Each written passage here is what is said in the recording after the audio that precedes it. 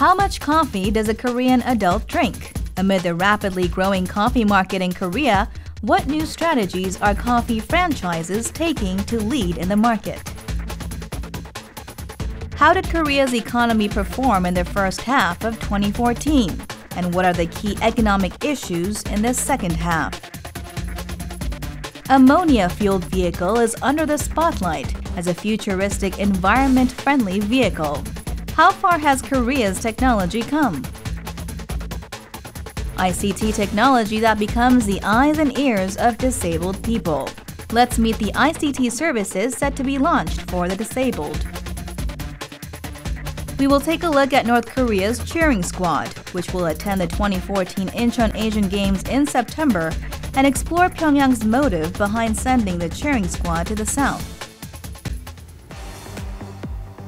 Hello, I'm Andrew Salmon and welcome to Bizline. Now, Koreans work the second longest hours in the OECD. What fuels this relentless energy? The answer may be coffee, because Koreans have probably the highest per capita consumption of coffee anywhere in the world. But this, of course, creates a situation of both high competition and market saturation. As a result, Korean coffee players are being forced to brew up some new strategies.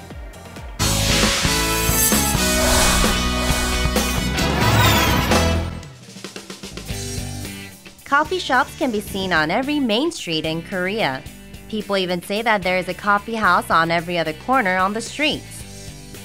Let's take a look into the growth of Korea's coffee market, which showed a huge growth in the past 15 years. It's lunchtime at an office district in Seoul. Most of the people on the streets are holding a takeout coffee cup in their hand, regardless of their gender or age. But coffee houses aren't the only place where popularity of coffee can be witnessed. Offices and homes alike have instant coffee ready at hand. A cup of coffee after a meal or during a meeting, Koreans drink coffee all the time. So how much coffee do Koreans drink every day and how much do they spend? 테이크어웨이는 한 2잔 정도 먹고요. 믹스커피는 한 3잔, 4잔 정도? 꽤 많이 먹는 편이에요. 저희 한 10잔 정도 먹고요. 보통 사 먹는 거는 하루에 2-3잔? 나머지는 안에서 커피 머신이나 하루에 한 잔이니까 5,000원씩, 한 잔에 5,000원씩 치면은 꽤 되나? 10만 원 되네요. Last year, Korea imported 120,000 tons of coffee, which is enough to provide 298 cups of coffee to adults above 20 years old for 1 year. Office workers mostly spend $3 to $5 a day to drink coffee, and even 5.4% of the surveyed said they spend about $10.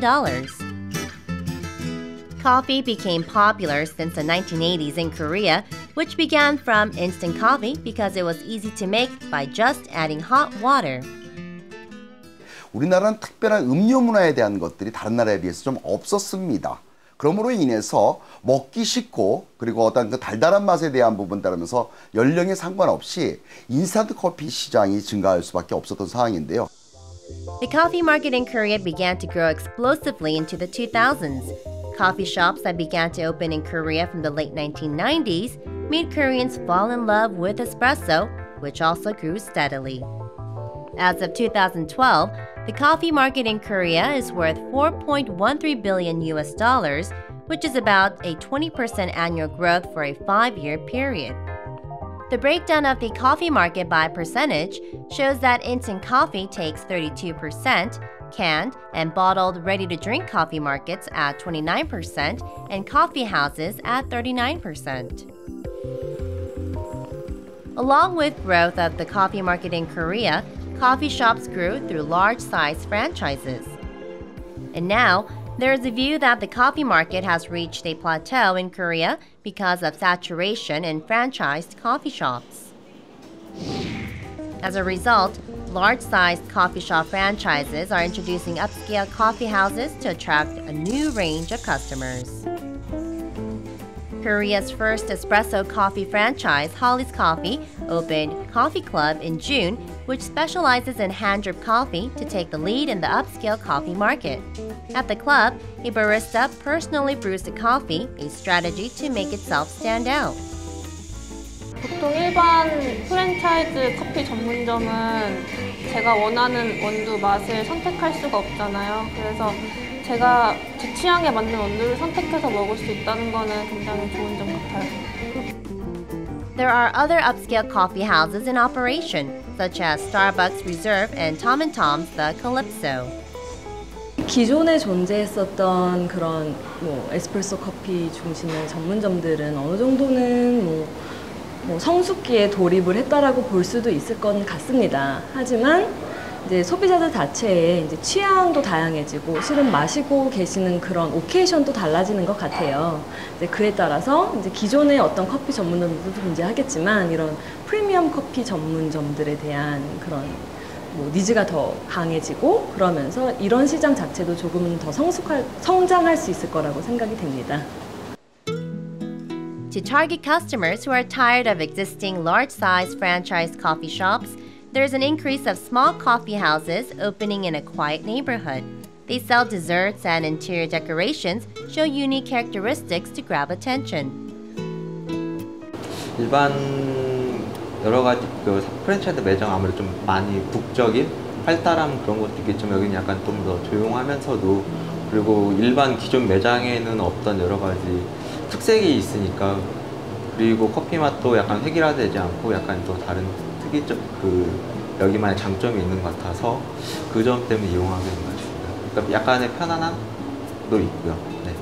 저희 샵은 사실 단순한 카페는 아니고 디저트 샵에 커피를 같이 즐길 수 있는 그런 컨셉인데요. 스타벅스나 할리스, 커피빈 같은 그런 대형 프랜차이즈점들보다 이런 지역의 작은 커피숍들을 선호하는 경향이 훨씬 더 가속화되고 있는 추세인 것 같습니다. 근데 제가 봤을 때는 이러한 추세가 계속 될 거라고 생각하고 The coffee market, which has grown huge in the past 15 years, looks to be slowing down in growth. However, the industry still sees the market full of potential with room for more growth. 어떠한 티 문화라든지 아니면 아라비카라든지 아니면 어떠한 전통 국산 차라든지 이런 형태의 차 문화로다가 저변의 확대가 시작이 되기 시작했고요. 따라서 지금 커피로 대명사 같이 되고 있는 어떤 음료 시장에 대한 부분도 어떤 그런 다양성에 대한 기반을 가질 것이고요. 하지만 커피에 대한 중독성과 카페인 성분에 관련된 어떤 충성도가 줄어들 거라는 생각보다는 그런 것들이 좀 더 품질 위주의 건강 위주의 내용으로 소비 형태가 증가할 것이고 한편으로다가 다양한 음료 시장의 재진입에 따라서 고객의 어떤 분산 현상으로 아마 나타나는 것이 또 커피 시장의 앞으로의 전망을 예견할 수 있는 내용이라고 말씀드릴 수가 있습니다. Korea's coffee market has entered a new race with upscale coffee shops. It remains to be seen whether the latest change will be a catalyst for further growth in Korea's coffee market.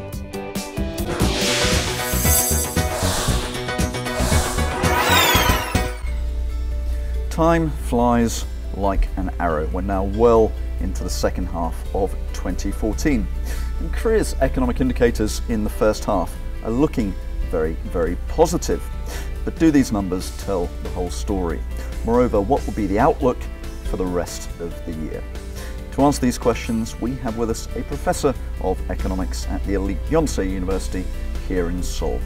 Dr. Lee Do-won, welcome back to Bizline. Good to see you. Okay, let's just look at some numbers. The main bourse, the Kospi, is comfortably at the 2,000 point level. We've seen record export numbers. We've seen a record run of, I think, 27th monthly current account surpluses. Inflation is looking comfortably low. Generally, this looks pretty positive. So given all this, what grade would you, as a professor, give the Korean economy for the first half and why? Well, yeah, as you mentioned, the macroeconomically speaking, most of the indicators look pretty positive. Yeah. So out of 10, maybe I can give 7 or 8 to the Korean economy. But still, it is a little bit short of our potential. Yeah. You know, in terms of growth rate, Actually, I think we have achieved something like a 3.7% or 3.8% growth in the first half. Yeah. But our potential should be somewhere around 4%. So we have slightly less than expected growth. Yeah. But the real disappointing thing is, if you look at the numbers, if you look at inside the macroeconomic numbers, then it is disappointing because most of the growth actually came from export, not from domestic demand. The old story, though, isn't it? Yeah. And does this explain to you then why there seems to be, if you look at public surveys, much more pessimism about the economy among the general populace than you'd expect, given these very rosy numbers, and the government doesn't seem too happy with the numbers either. You know, I mean, what is it that is driving this wedge or this gap between the rosy macro numbers and then the actual perception of the public? Well, that's true. Especially the public perception is not as good as government analysis. Right. Now, if you look back, by the early 2014, we really had rather optimistic view about the 2014 growth rate. However, after the outbreak of that, Sewol tragic disaster, everything turned out to be pessimistic and negative, especially domestic consumption. And that's the point where government kind of lost control of economic policies as well.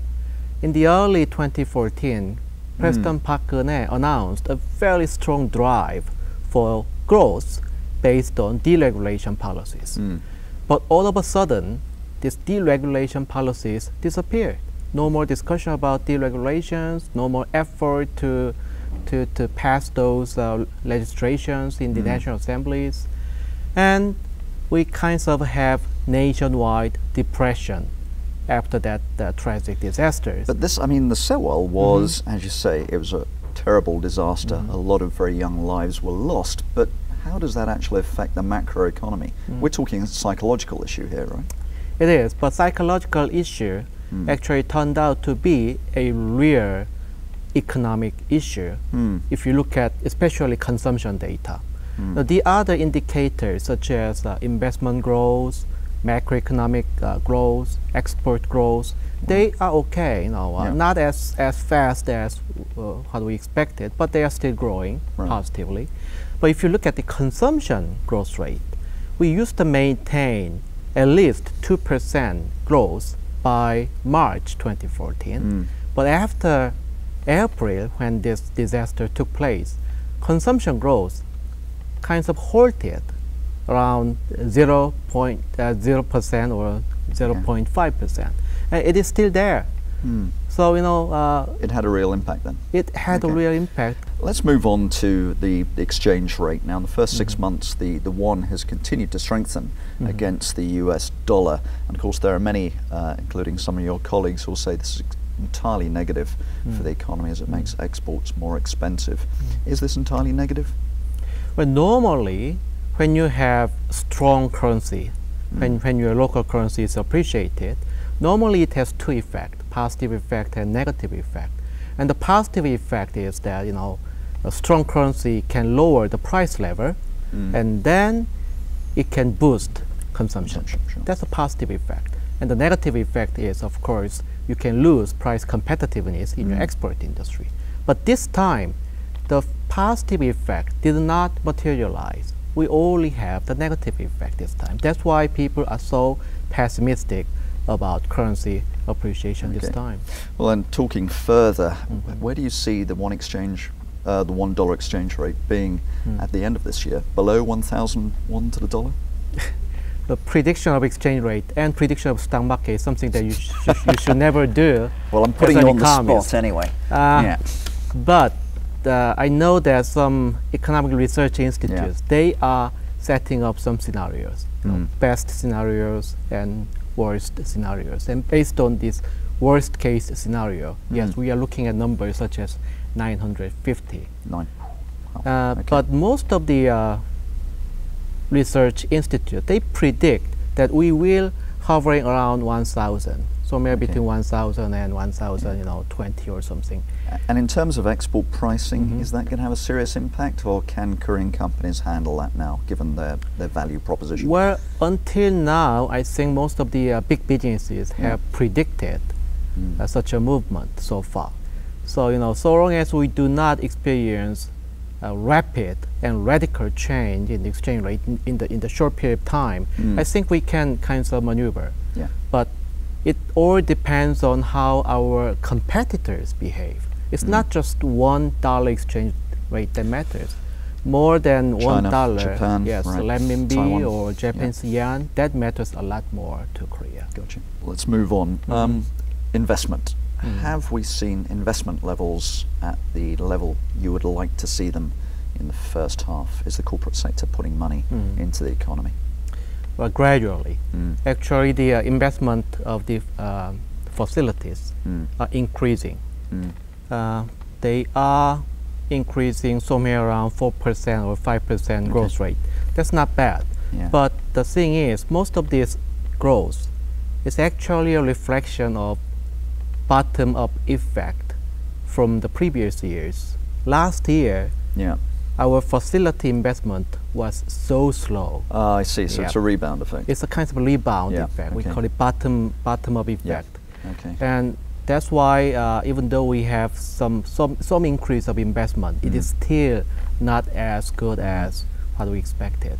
Clearly the chaebol are offshoring. They need to have manufacturing bases around the world, and of course, but a lot of them are sitting on massive piles of cash. Is there a concern that this capital is just being underutilized? That is exactly what we're concerned about. We do have a lot of potential to increase our investment.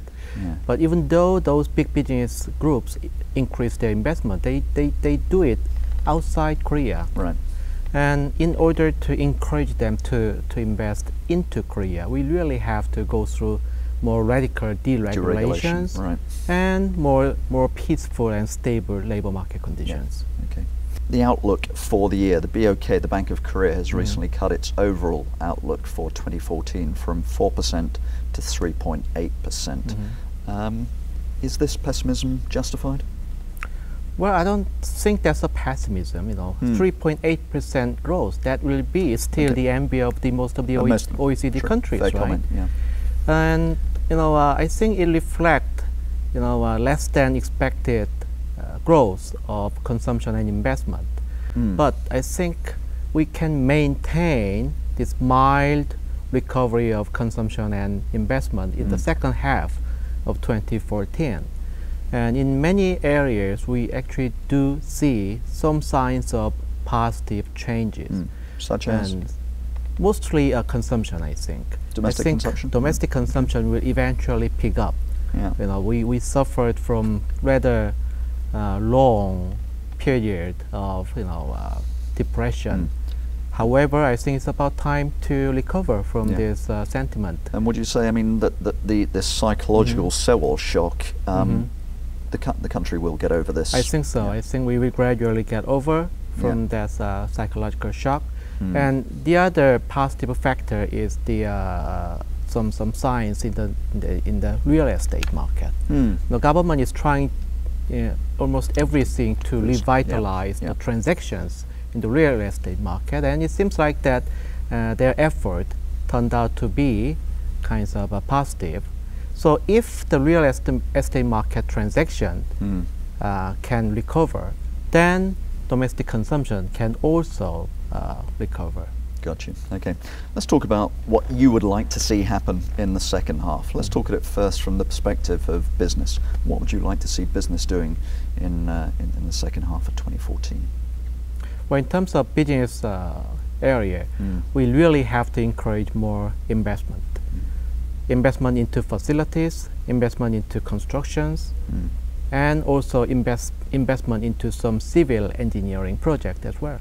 And all these three areas are very important for domestic demand, but it seems like that investment into facility will be the most important factor, and that's exactly what government is trying to do. Sure. Okay. But as you say, there's always the this urge for businesses to offshore. But also, let's coming back to your other 2 points. Construction, that depends pretty much on the real estate market, does it not? Which remains uncertain. And then the other issue is social overhead capital spending. I don't see any major infrastructure projects on the horizon right now. There's no, President Park, I think perhaps to her credit, hasn't come up with any overall big project like Lee Myung-bak did with, say, the Four Rivers. You know, I don't think President Park's government will push for such a big project. Instead, I think they will rely more on deregulation policies and monetary policies as well. In terms of deregulation, I think they will try to remove the limitations on LTV regulation, loan-to-value regulations. If you reduce the regulation on LTV, then people can borrow more money from bank when they buy house. Gotcha. All right, let's finish up with some big picture questions. What do you see as the key opportunities and also the key risks facing the Korea economy in the second half? What indicators, what factors should people be looking at? Well, in terms of consumption, I told you that we expect more positive growth of consumption in the second half. But once again, it all depends on public sentiment. But I still believe that public sentiment will recover in the second half. But more risk actually lies outside Korea. Right, let's talk about the international outlook. What are these risk and opportunity factors beyond Korean shores? Well, basically, the global recovery from the financial crisis should continue. Currently, U.S. economy and European economies are on the track to recovery, but we do have some more some potential hurdles in the near future. So we should not be bothered by any more hurdles, mostly from Europe. And also, the second factor would be China. China is trying to kind of avoid the hard landing. It seems like they will succeed to avoid hard landing, but who knows, you know, especially their financial market has a lot of dangers which is not fully revealed. So that would be another potential danger. Okay. Dr. Lee, all I can say is thanks very much for your insight as usual, and hope you have an enjoyable summer vacation. Thanks for being on Bizline. You too. Good to be here.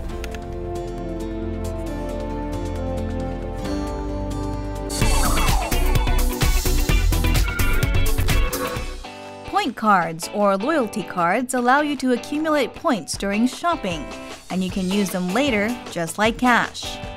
But they fill up much space in your wallet. It must be tough to carry them around as well as to find them and use them. This week's app of the week is Syrup, that enables users to keep and use various point cards at once. Once you register the cards in the app, that's it. You can easily check all the places you can use the point cards. Besides, it informs you about the coupons you can use in your vicinity, using location information. Whenever you need to get a discount and accumulate points, you can use the app by touching the screen. Now, you can consume in a smarter way.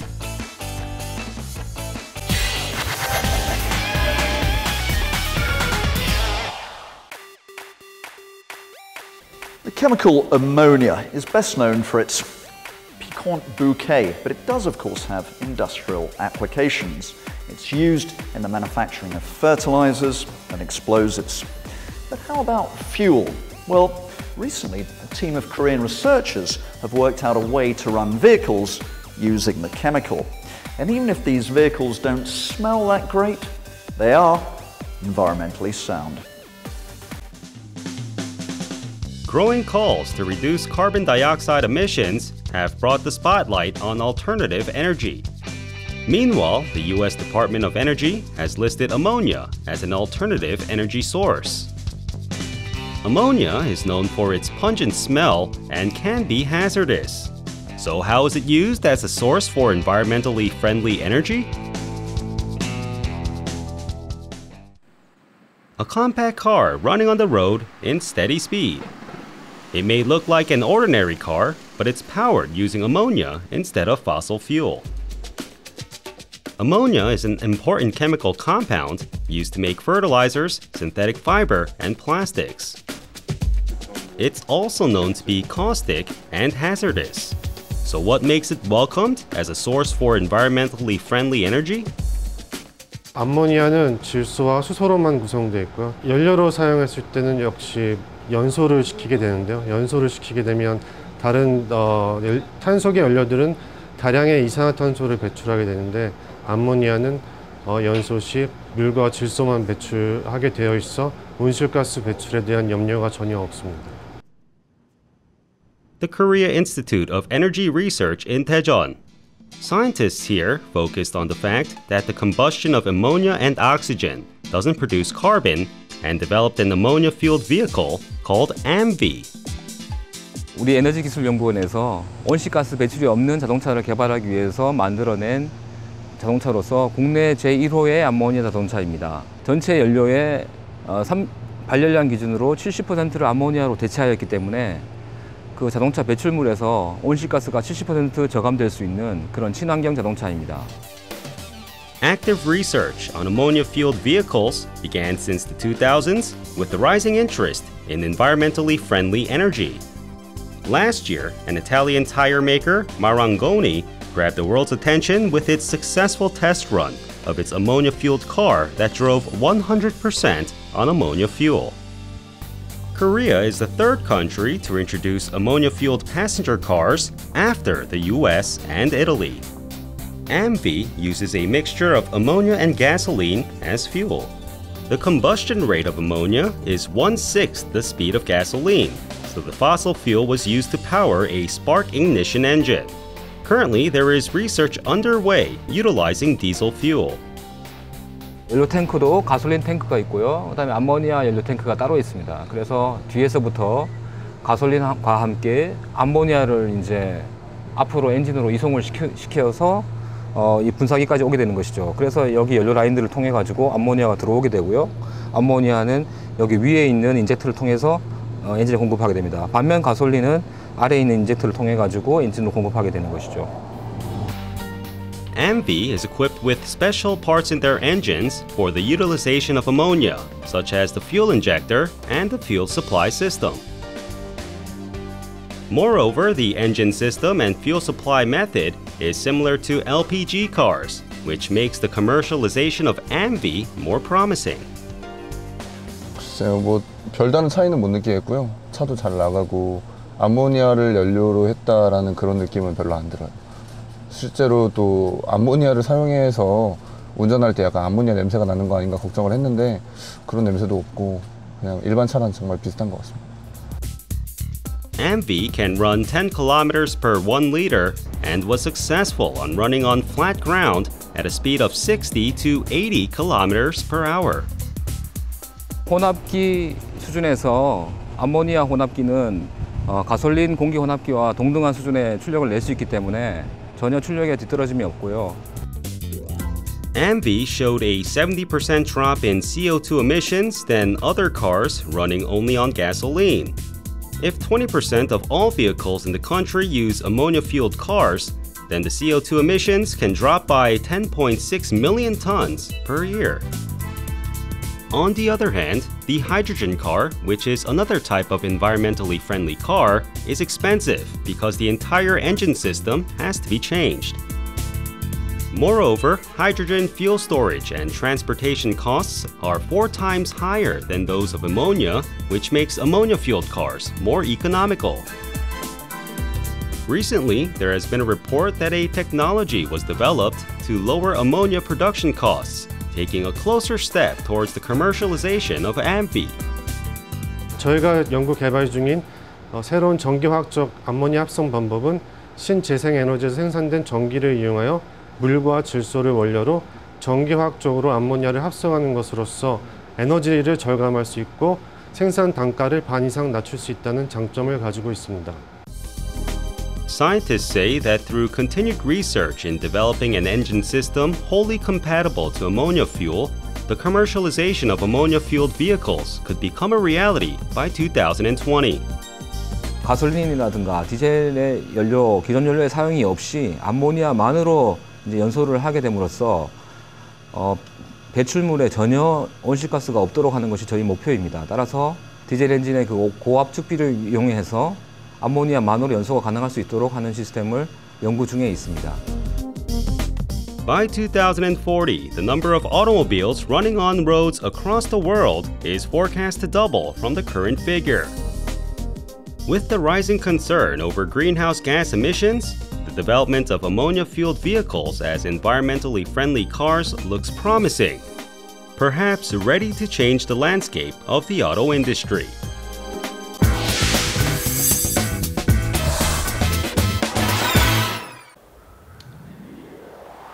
In life, we all face problems.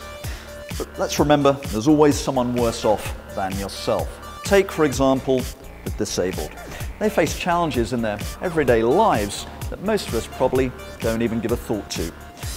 So the ICT industry is coming to the rescue with a range of solutions designed specifically for the disabled. Let's take a look then at what some of these may be.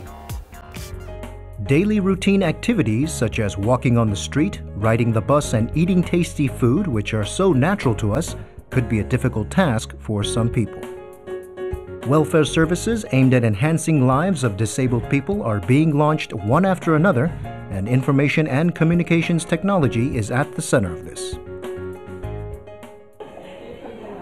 Going to a bank to open an account and withdraw your deposit money is a task so difficult for disabled people.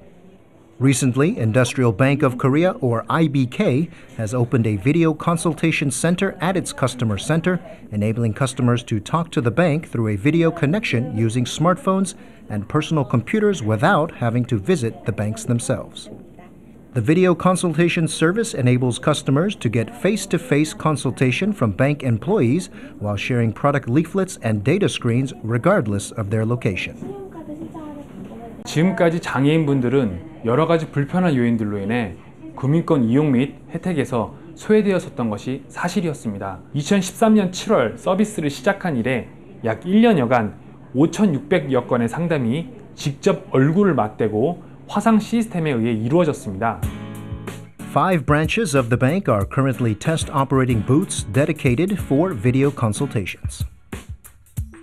By placing counselors who can do sign language at each branch, IBK is even offering consultations in sign language and sign language interpretations for speech-impaired and hearing-impaired customers.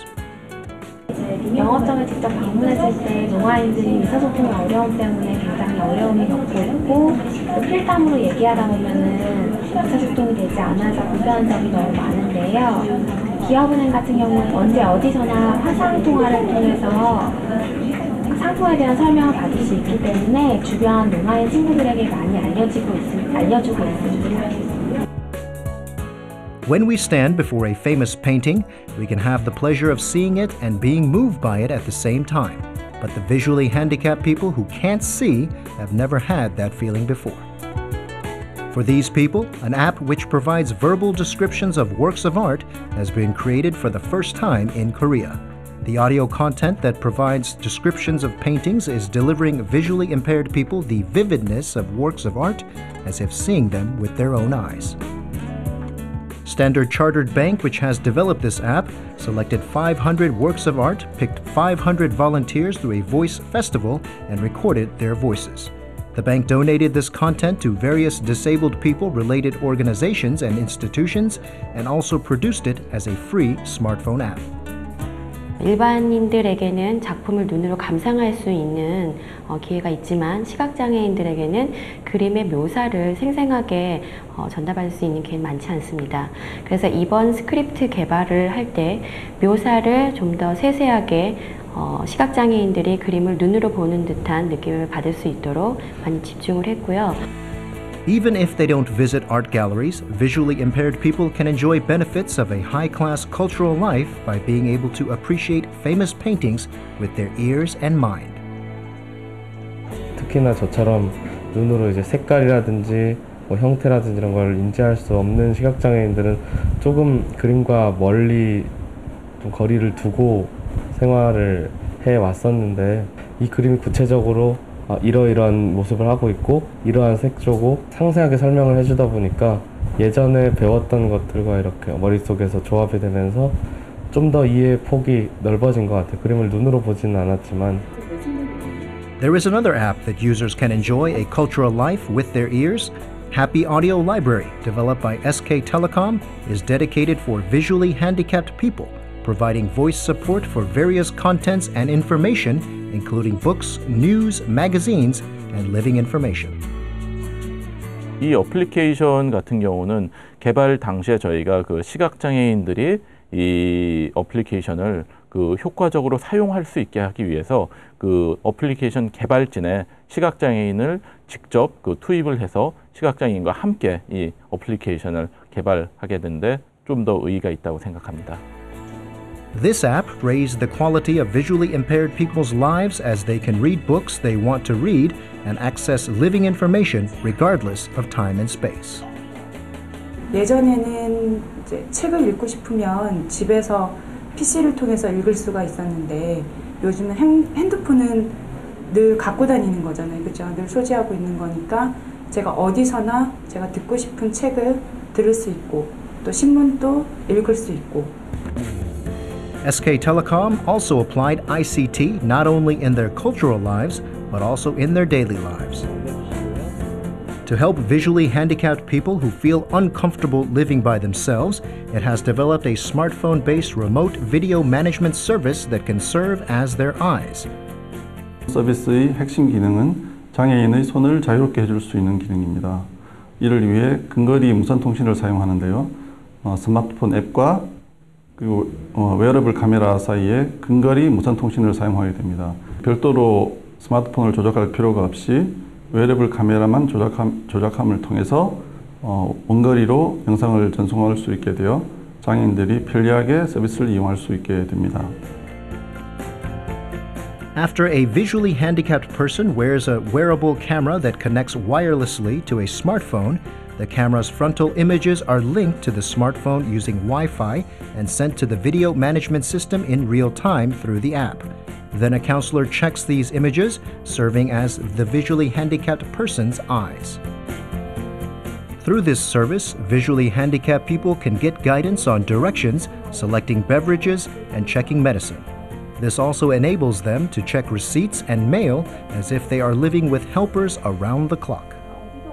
현재 시각장애인들이 시각적인 도움을 받으려면 가족이나 장애인 보조사들이 바로 근처에 있어야만 되는 그런 상황입니다. 하지만 이 서비스를 이용하게 되면 언제 어디서나 원격지에서도 도움을 줄 수 있기 때문에 시각장애인들의 활동 범위가 넓어지게 되고 이에 따라 삶의 질도 훨씬 높아질 수 있을 것이라고 생각합니다. To help the vulnerable people in the society, we need to care about them and always try to put ourselves in their positions. And we also need contents and technologies to support this. Korea's information and communications technology is proudly playing its role from that place.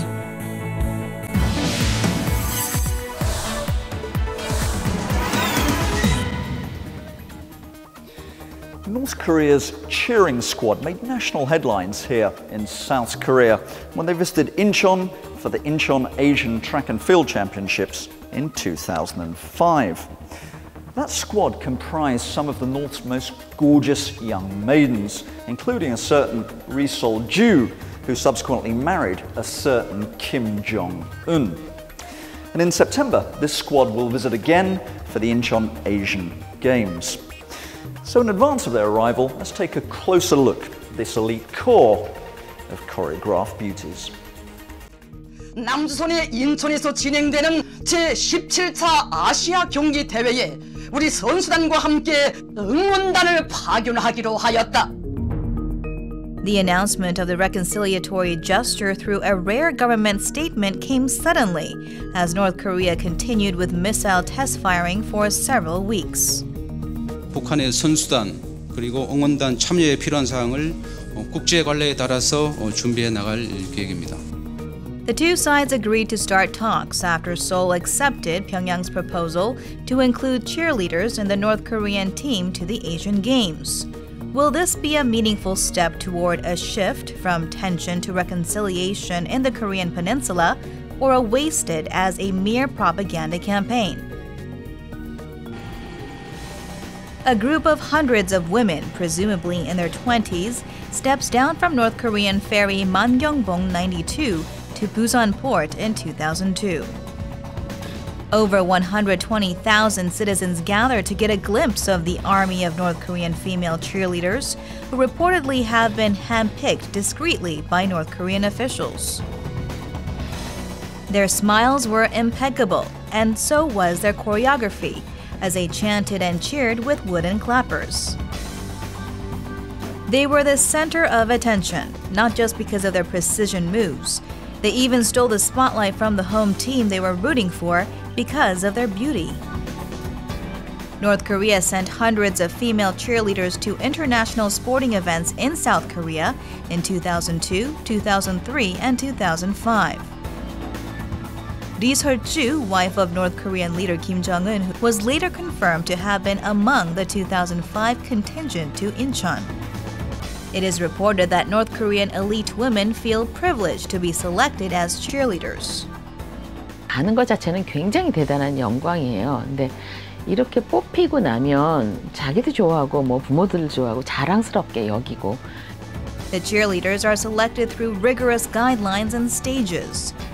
평양에 있는 대학생들, 예술인들 중에서 선발이 되고 키 160 이상이 되고 출신 성분이 좋아야 되는데 이 속에서 이제 기관 단체장들이 보안상 협조단이나 뭐 음악대학이나 대학장, 학교장이 이제 추천하는 사람들로 중앙당에서 면접을 보는 거예요.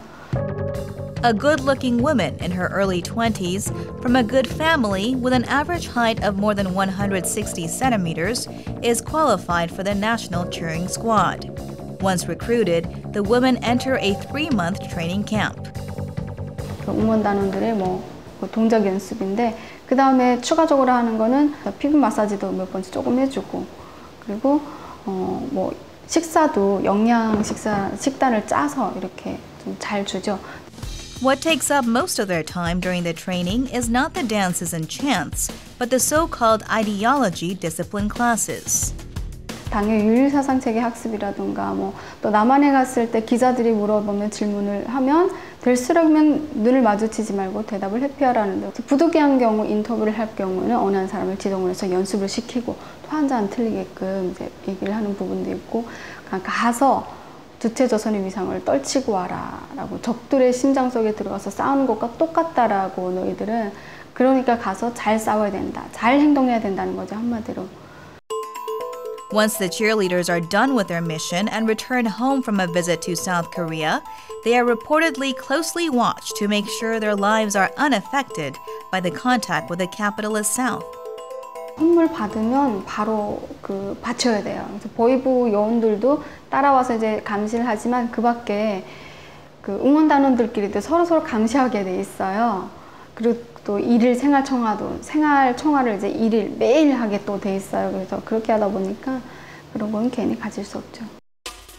All North Korean citizens are subject to weekly sessions of confessions and criticism, where they must congregate at community centers, schools, and workplaces to speak and repent publicly for any behaviors or thoughts that can be incongruous to the Juche North Korean ideology.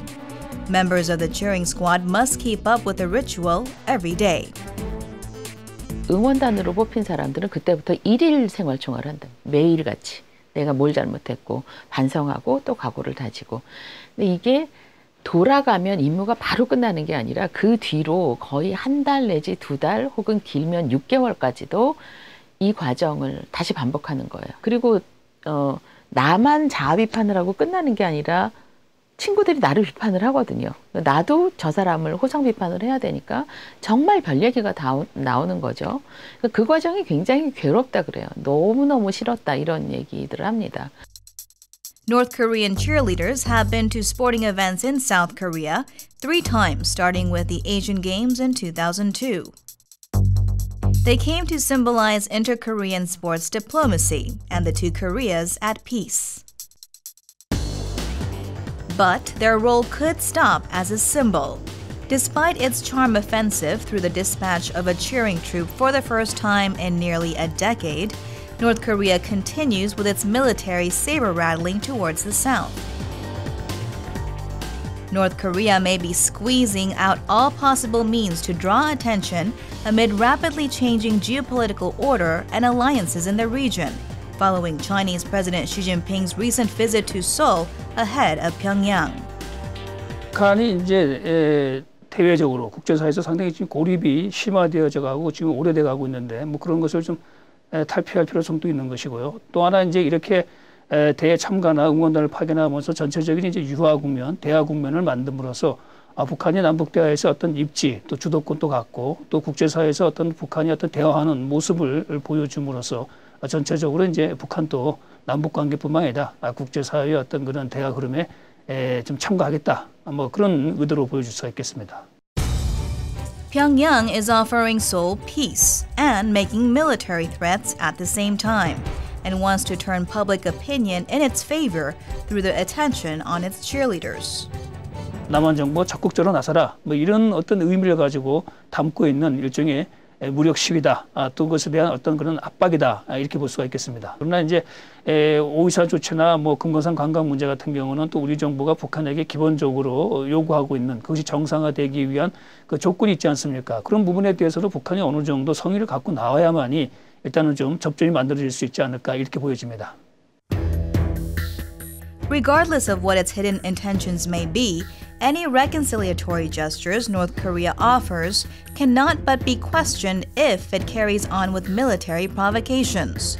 Pyongyang should make a clear-cut choice if it is sincere about building peace with Seoul and in the region. And that's all we have time for on Bizline this week. But do join us again next week, because the summer vacation season is almost upon us, and I, for one, can't wait. We have some questions. Where do Koreans go on their summer vacations? What do they do? How much do they spend? And what do they spend it on? We'll find out next time. But that's all for now. I'm Andrew Salmon. This was Bizline. Thank you for watching. Goodbye.